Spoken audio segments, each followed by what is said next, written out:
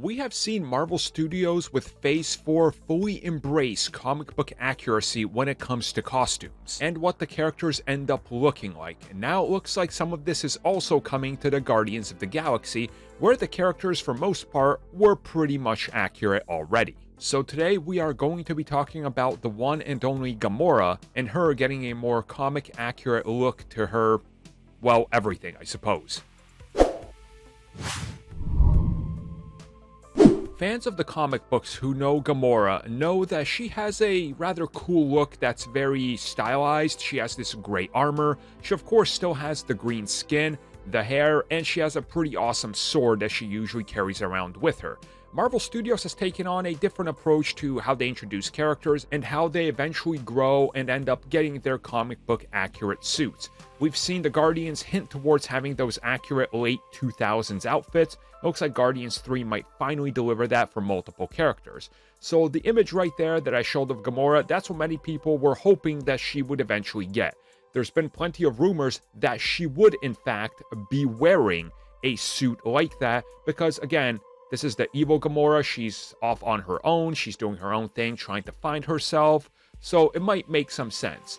Now, in regards to some of the changes being made to her look in different aspects, I guess is the best way to put it, it would be around her eyes. Again, if you look at Gamora, she's got that yellow around the eyes, kind of like a warrior paint, if you will, which I always thought was cool and gave her a little bit more of a unique look that's not just green everywhere, that's overpowering everything. Which of course is why I think they changed her hair color in the MCU anyway.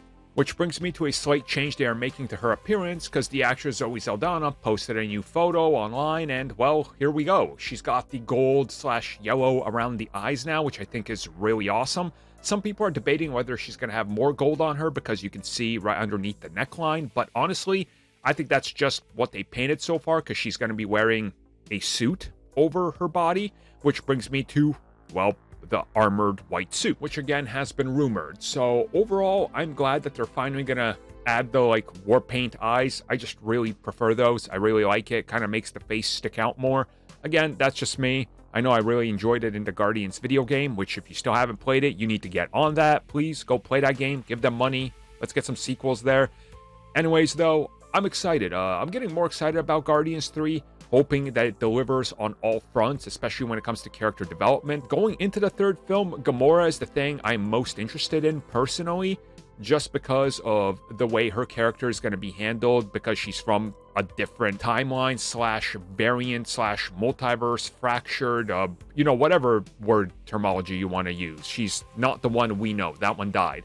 So I want to see how this Gamora becomes different. What does she do that's different? What's everything that's changed about her, and how is she going to be more brutal? And I think tossing on the war paint and putting on a armored suit that's hard to break is probably a good start. So I'm excited. Can't wait to see it. Hopefully this figure has that white suit so that hot toy can finally make it into my collection. Been holding off getting the Gamora. Got that Rocket though. He's pretty sweet.